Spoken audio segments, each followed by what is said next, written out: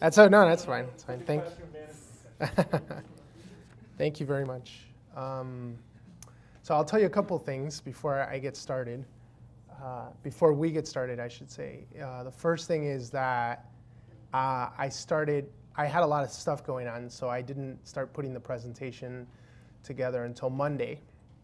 And then what happened was we got a phone call telling us that my mom had had a stroke.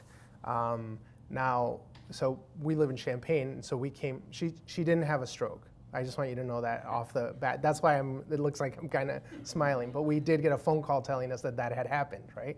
So we got in the car and we drove up to see my mom. And she was in the hospital, and she had something that was like a stroke, but it wasn't. And she's doing really well. So we're really happy that she's okay. But we spent 3 days in the hospital, so we didn't have a lot of time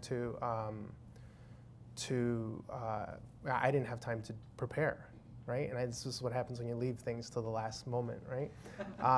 But something really good happened, and so I'll actually talk about what happens when you find yourself. One of the things that I want to talk about today is what happens when you find yourself in very tight parameters, because that's actually one of the defining aspects of the way that I work and the kind of work that I make. And so it happened this week, so there's an example, a lively example of it.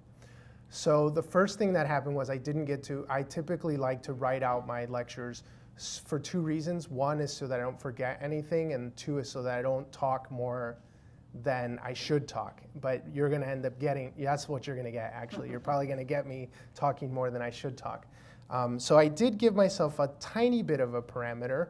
And it's this little bookmarker that I gave you all. So basically what I did was I made a small list of words that circulate around the kinds of things that I do. And I thought that instead of me sort of outlining and filling in the blanks for each one of these and coming with something prepared, because I didn't have the time, but also because I thought that this might be more interesting, that I would allow you to sort of use this as a menu, and then we could sort of play like lecture jukebox, right? So you could sort of say pliability, and then I would talk for a little while on pliability and how I use that, what it has to do with my work, and we'll sort of cross some of these off as we go along, right? I have a pen to mark some of them off. The only one, if you look almost towards the bottom of the list, there's one that says shorthands. It says use for others first.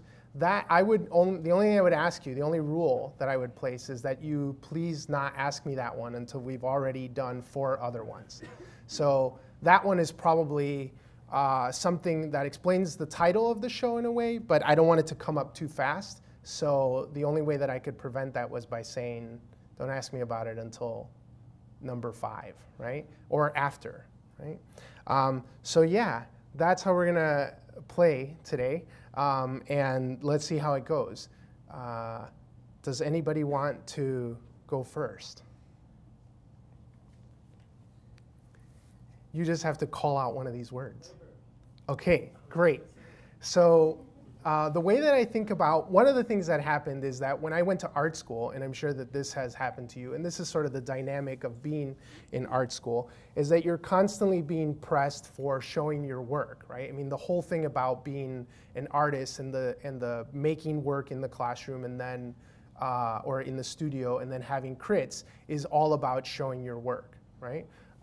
And typically, nothing gets poo-pooed when it comes to having a crit. Almost anything goes in this day and age, except for the fact, and I've seen this both when I was a high school teacher and now that I'm teaching at the college level, except for when people don't work hard enough, right? So like if somebody shows up to a crit with something that you can obviously tell they threw together that morning, there's sort of this like, no one says it out loud, hopefully no one says it out loud, but there's sort of this,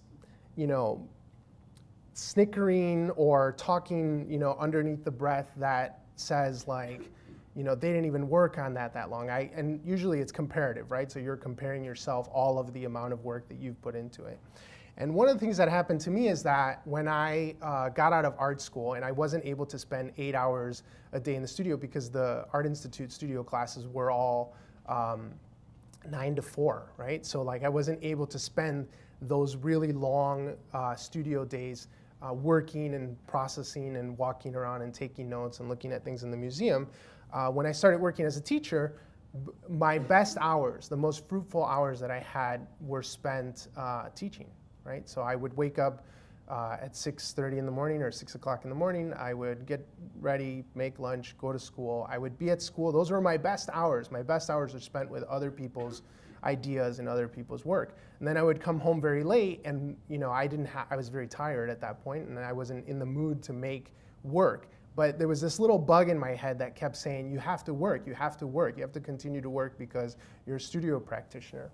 And then when my wife and I started having children, and that for me became much more important, the whole thing about making work went almost completely out the window. So it was like a crisis moment, and that crisis moment was, for me, it was an instance where I had to ask myself, how can I continue to work? How can I continue to exercise everything that I've learned as a young artist while going through the labor of the everyday? I started looking at artists who were making work that was much more integrated with their daily practices, things where the artworks were becoming hard to decipher from just the things that artists were doing, that people do on a day-to-day basis. And that became an inspiration for me. I actually would like to think that more than anything, it became like a permission. It sort of opened up this little gate that allowed me to think about other ways of working. And the main thing that came up was labor. Like I had to figure out a way to ratchet down the preciousness that I had over labor, over how much something was worked on. And that was tough, because that's not how I was taught, right? I was taught work, work, work, work, work, work. And so what started happening is I started making small things, things that were made very fast. And I think maybe the quintessential example of that is the folded collages that are in the exhibit, which is, we'll get a clothing catalog in the mail, and I'll sit, either at the dining room table, or I'll take it into the bedroom, or I'll take it to the office, and I'll just, fold the pages until something appears. And I spend literally maybe 10 minutes doing it, and I come out with 30 collages or something like that, right? And then I just scan them all, and some of them look great, and some of them don't look that great. But the point is that they don't take a lot of time, and it's just this very quick work ethic that allows me to do all of the other things that I have to do in my life. And it's actually, they've informed each other. So the ratcheting down of the labor, the turning down, the insistence on labor has allowed me to think of other ways, other things in more efficient ways. Teaching, interpersonal relationships, your spiritual journey, all of those things I think they've become much more streamlined for me. And it's actually allowed me to continue to work, even in the midst of when I was at Penn State University writing a super intense dissertation. Good, so that's about as short as they'll be, I think. And is there another one? Durationality. Okay, so in the same thing, one of the things that happened was that I felt very frustrated as a teacher. Like I would be in the classroom, and I would be thinking, I have to be, like, I'm losing time here. I'm losing studio time. And sometimes, when I had, I happened to teach at a place where a lot of the parents of the children that I was teaching were artists also, or had some type of creative practice. And so we would have these conversations sometimes during parent nights and stuff. And I would just insist to them, and this is, I would say I was pretty naive at the time, but I just was determined, and I would tell them, I'm only doing this temporarily. Like, I'm only doing this teaching thing temporarily. It's just too time consuming. And so, you know, when we started having kids, it was like, well, like you can't just quit your job, right? You have to figure out a way to have a sustainable existence. And I started trying to think about, or I should say, I started thinking about how the things that I was doing at school could also be turned into material, right? And here I'm actually touching on one of the other ones. So I started thinking about, you know, what does it mean to play with the materiality of a bureaucracy, right? I'm in an institution. They have all of these demands that they're putting on me. They're asking me to do all of these things. You know, sometimes I have to do things I don't want, like, you know, accompany kids to school pep rallies, or you know, monitor the halls, or fill out, you know, attendance reports, or, you know, grading sheets or whatever. Like, there were all of these things that felt counterintuitive to the way that I worked as an artist. And instead of resisting them completely and just saying, oh, I'm just gonna, that's just the grunt work, I'm gonna do it so that I can go back and work in the studio, I decided that I was gonna try to figure out how those things were material. Like how all of those things could be made pliable, could be sort of turned around and, you know, bent and played with in order to make them something that was in line with my creative practice, right? So I have a lot of different stories of how I started to do that, and to be quite honest, the best thing that could have happened to me was that I had a really great support network. So I had, I mean, I had a great family who was helping me, but also I had a really amazing principal who allowed me to do a lot of unorthodox things, right? Even when he would ask me, like one time he asked me to turn in my lesson plans because the district had asked everybody, and he wasn't really into wasting the teachers' times. He really wanted the teachers to be left alone so that they could teach. He was an amazing principal, actually. So, you know, there was a demand from the district where we had to turn in lesson plans, and so he sent out this email to everybody. And I, you know, I had, since I left my undergraduate program, I hadn't written a lesson plan. So I wrote back to him and I was like, what does this mean? You know, and he's like, you know, see what you could do with it or something like that. And so I actually, my students and I had been making all of these zines. And so I just took all of the zines and I made a little box set for them. And, you know, it ended up taking, like, had I just written the lesson plans, I think it would have taken me a couple hours. But the little zine box took forever to make. I mean, I ended up making this entire, it had pull-out parts and compartments and stuff. And, you know, I printed out all the design. I designed the things in Illustrator and put everything together. And then I turned that in and just sort of like crossed my fingers, right? I was like, okay, there's my lesson plan binder. And he was super excited about it. At the time, actually, Arnie Duncan was still he's now the Secretary of Education, but at the time he was the CEO of the Chicago Public Schools. And there's a story that my principal told me after I handed him those lesson plans, that he had them in his office, and for some reason Arnie Duncan was at the school. And they were talking about standardization. My principal was not, he had some great and open opinions about standardization. And so he was talking to Arnie about the unique things that they were doing at the school that I taught at, and he showed Arnie Duncan this box, these zines that I had made. And Arnie Duncan was like, could we take these? You know, could we borrow these and take them up to the district so that they could be shared with other teachers? And my principal said, no, you can't have them. And that's exactly what the problem is, right? That you want to take these things and fit them to every single school when in fact, you know, they may only fit here, right? They're situational in a way. So, this is actually, I'm sorry, I'm answering the question about durationality, right? So one of the main things that I learned while I was teaching is that duration, like time passing, is an incredible material. And I actually learned that from my students. I learned it from having to spend 40 weeks with my students, day in and day out, right? You know, so a public school calendar is 40 weeks. And, you know, you see them at the beginning and, you know, sometimes they're not your friends, right? I mean, they're not supposed to be your friends, but they're not friendly to you. They don't want to be there or whatever, right? And you just sort of stay, you know, you stick around. You you allow time to be the material, right? You play with time even, right? You insist for more time with the students, or you open your doors so that the students could come in, right? And I started really thinking about what does duration mean, especially because I was a high school teacher, so it was 40 weeks times 4.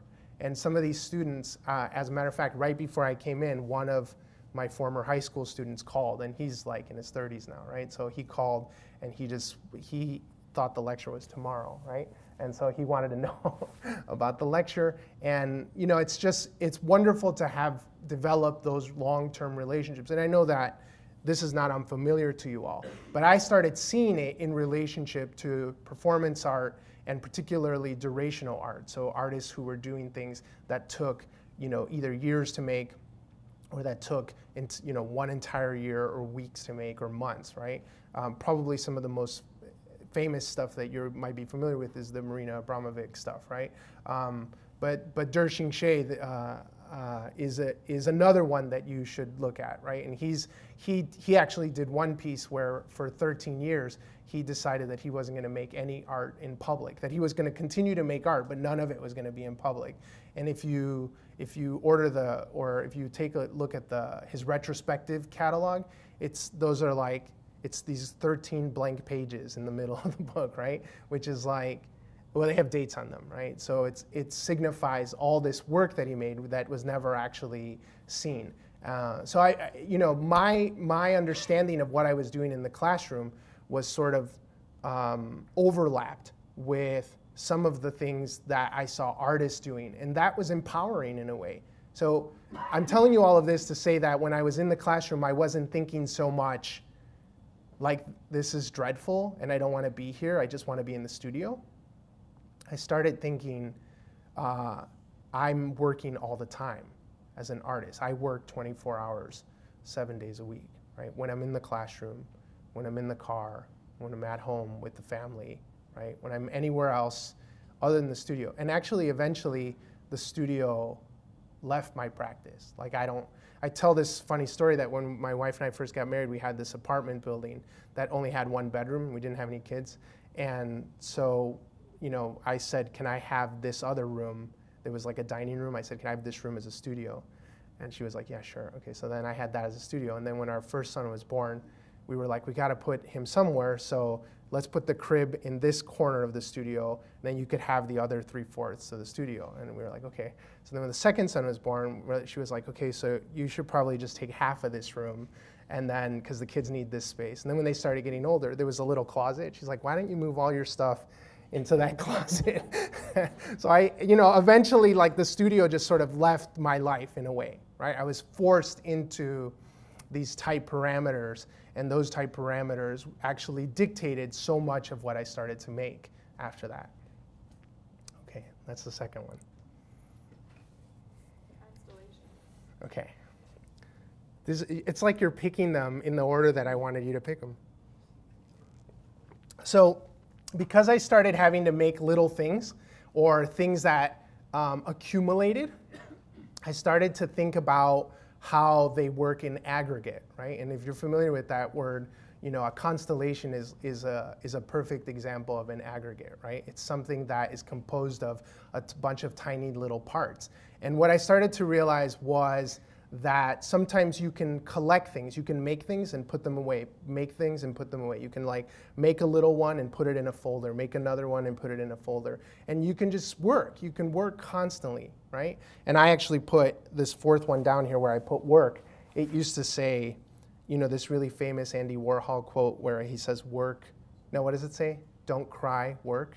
You guys know this phrase? Thomas Hirschhorn, this Swiss artist, he says it a lot, right? The idea of working, right? Of picking up some kind of, you know, energy through inertia, right? You work a little bit, you work a little bit, you work a little bit, and before you know it, you have a pile of stuff, right? You have a folder full of things. All of the work that's in the show here traveled here in a space about this big in the car, right? Just in the back of the van. Like it didn't, at first I thought, oh, I'm gonna have to come by myself because it's a lot of work. Then I put it all in the car, and I even took out some of the seats from the car, and I put it all in the car, and it took up this much space. So I put all the seats back in, and we all came together, right? It's just like you work and you sort of collect. And then at a moment, you have an opportunity maybe to make an aggregate, to make a constellation. And then it has another kind of force to it. It has another type of energy to it. What ends up happening is, I'm not a scientist, but I would imagine that it has something to do with physics, right? It's sort of like it gathers momentum, right? At some point, like the mass of it or the amounts of it turn up the energy on it, and it becomes much more forceful. And I feel that way, when I walk into the room, because the room is, it has a lot of little pieces, but it functions as one really big thing. Okay, was that the third one? Yeah. Okay, one more before you can ask about the shorthands. Undocumented.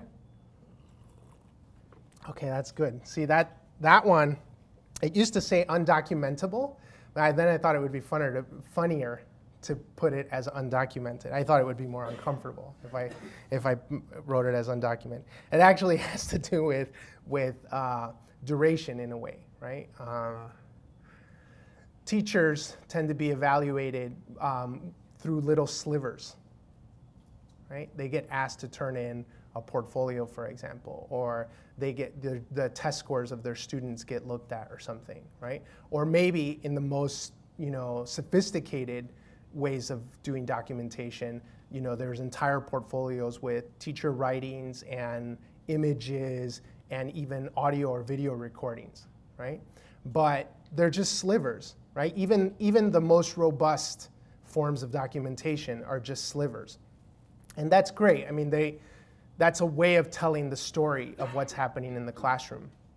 But at the same time, there's a lot of what's happening in a space, particularly in a pedagogical space, a learning space, that is undocumentable, right? It's undocumented.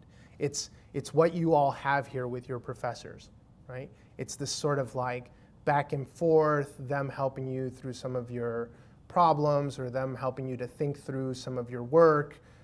It's them helping you to see the world in a different way. It's all of those things that are sort of,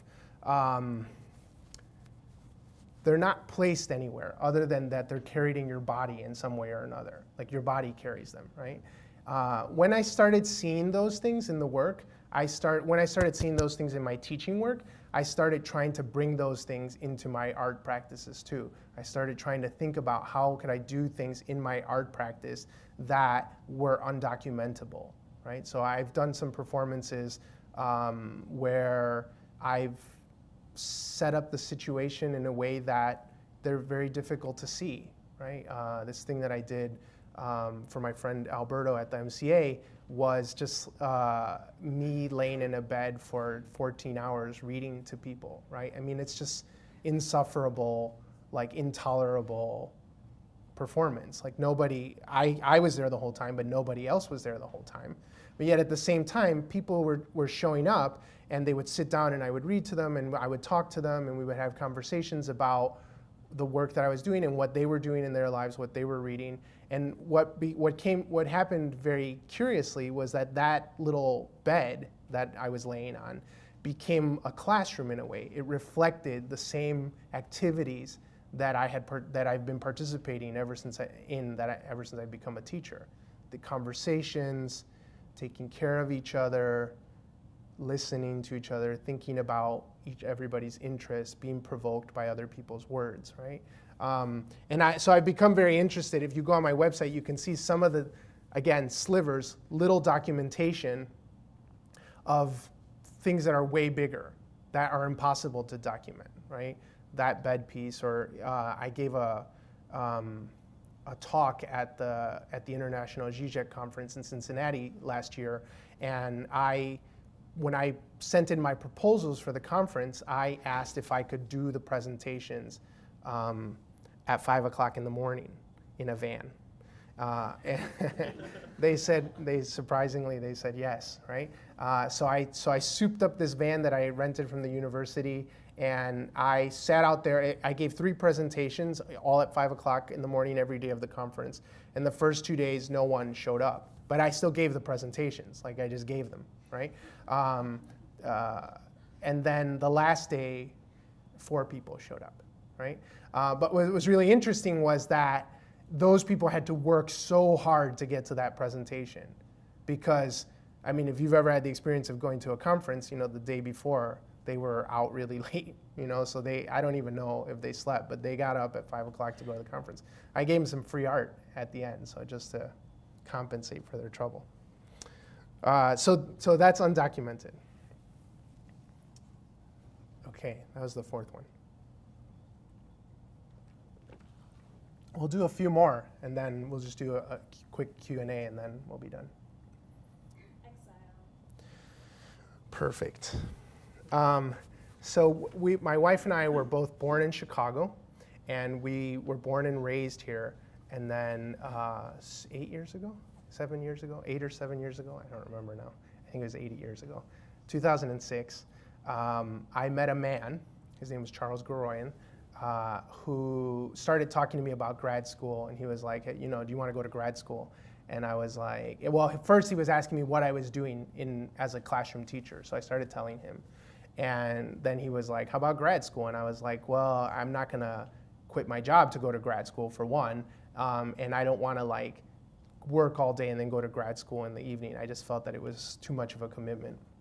So he was like, why don't you come to my school? He taught at Penn State. And he's like, why don't you come to my school and we'll give you a fellowship, and that will give you a tuition waiver, and you can teach for us a little bit, so you'll get a stipend. And he's like, you're not going to be rich, but you know, you'll be able to do your work and be sustained. And I had never heard, like nobody in my family went to college, so I had never heard that you can get graduate degrees on stipends, right? I don't know if, you may not know this either, right? But it's possible, right? So like, here's a little plug, right? If you're interested in going to grad school at U of I, talk to me. You may be able to do it for nothing, right? I mean, you do have to pay something, but you're paying with your life, not with your money, right? So if you're interested in that, that's what happened. Somebody told me about that, and I was like, oh, so I could go to grad school and just not pay for it? And he was like, yes, we'll make it work. And he was very supportive the whole time I was over there, and he really helped me to keep our head above water. But we left Chicago. We had never lived anywhere else. And we moved to the middle of Pennsylvania. And if you've ever been to Pennsylvania, with James Carville, that pundit, describes Pennsylvania as Pittsburgh and Philadelphia with Alabama in between, right? And it does feel like that. And so we had lived in Chicago our whole lives, and it felt like we kind of moved to Alabama. And we were there for 3 years, and when the position at U of I opened up, we applied for it because we were desperate to get back to Illinois, and we thought, okay, that's close enough, right? Like if Chicago's the bullseye, U of I is close enough to that bullseye that we just want to hit that, right? And you know, thank God we ended up there. But even while we were there, for those of you who don't know, it's about 2.5 hours, 3 hours south of here. It still felt far. It still felt very far. All of our families in the Chicagoland area, all of our friends and contacts and networks and everybody that we know is up here, right? And we just felt, in a way, exiled, right? We felt like we couldn't get back no matter how much we tried, right? Like positions would open up here, and we would be like, oh, does that look right for us? You know, and just nothing was working to get us back up, right? And even to this day, it feels that way. So when I was thinking about that whole time, you know, I was feeling, you know, when you start feeling, maybe you don't know how this feels, but I felt like there's a point when you start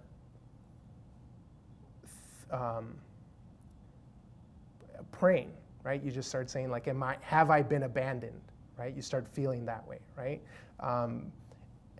I want you to know that it hasn't been torture down at U of I, right? I mean, it's an amazing university, and the resources and it was just a matter of not being home. That's all it was. You know, it was like an anxiety about not being home, right? And you know, we're adults and all that. It's not like we can't handle that. But you know, what happened this week with my mom getting sick, was a case in point. You know, as we were driving up here, we were just thinking, you know, if we lived closer, we wouldn't have to be rushing out in the middle of the night driving, you know, 3 hours on this godforsaken highway. Have you ever driven the 57? It's pitch dark down there, right? So it's like you're driving, you don't even know what's ahead of you, right?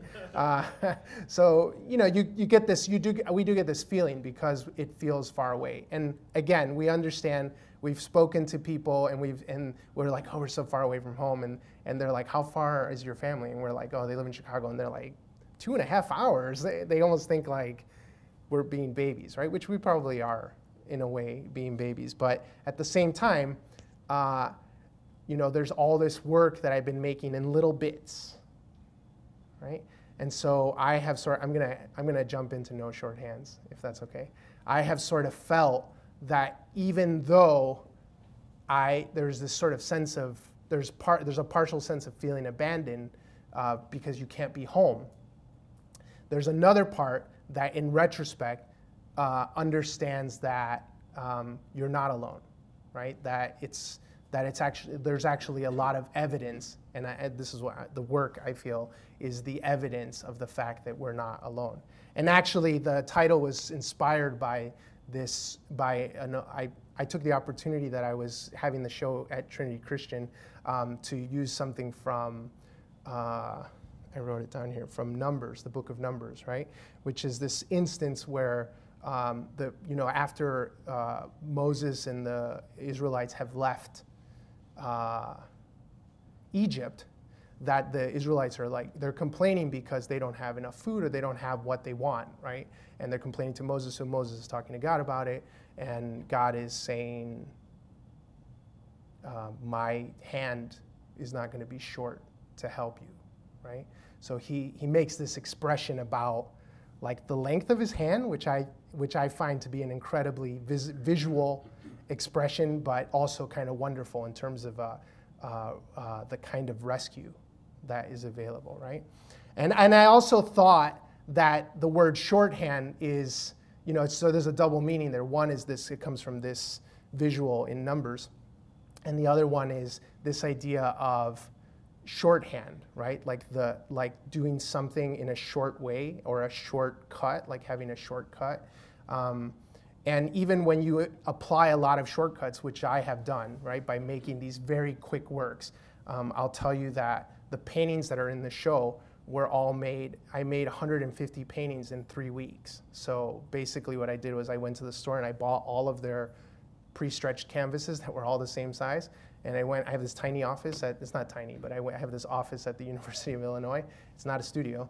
And I just put all of those canvases in there, and I just made all 160 paintings all at the same time under this really tight time restriction and space restriction, right? And again, you know, I feel like that, all of that is the evidence of, you know, both of the double meanings of this shorthand title, right? Sometimes accumulated shortcuts turn into gargantuan manifestations or constellations. I think that's it. Thank you.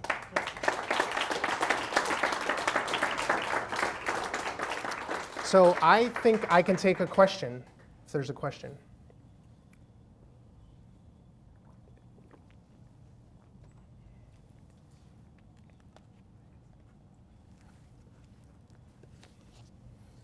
If not, we can also talk in the gallery. Oh, you're probably itching to see the show because yesterday I came in to shoot the show, and I had asked John if he could do it for me because I didn't think I was going to be able to come up. And then when I showed up yesterday, he's like, I didn't get a chance to do it. Why don't you do it? That way you know what you want. So I was like, okay. So I started shooting the show. And, you know, I was shooting shots with everything in the, or like things together. And I had actually seen a couple days ago, I had seen this image by Franz West of these these installations that he makes where he hangs up a bunch of paintings right next to each other. And the way that he was shooting them, he was just like focusing on one object and he was cropping all the rest of them so they were just sort of poking him from the side. So I thought that's how I'll do it. I'll shoot this show that way because everything's hung in that way. But when I started doing it, I think I might have accidentally shot the wall at one point, and I decided to eliminate for this presentation all of the focal points. And the reason that I wanted to do that was because in my work, in the kind of work that I make, the in-between spaces become prominent. They become the point where the energy or the vibration exists. And I've become very interested in that in-between space. That's why I like to put things that are not like each other next to each other. And so because John didn't take the pictures, I was forced into this, and I am actually very happy with the way that that came out. So I bet you want to see the show now. So we can talk in there if you'd like. Is there anything else? Okay, thank you, everybody.